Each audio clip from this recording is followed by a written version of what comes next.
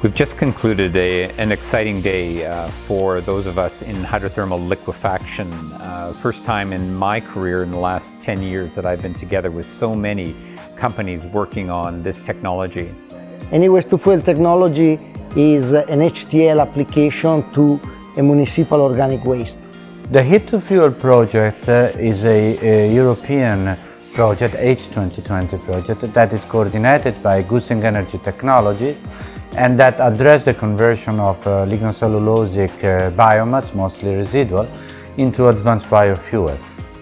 I'm very interested in hydrothermal liquefaction technology and I've really enjoyed coming to this meeting. It has allowed me to meet many people from Europe and elsewhere who are working in the same field of hydrothermal liquefaction.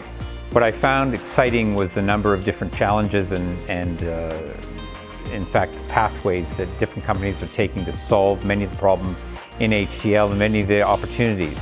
I also heard a lot of new commercial activities and a lot of players that actually are interested in what HTL can offer the community.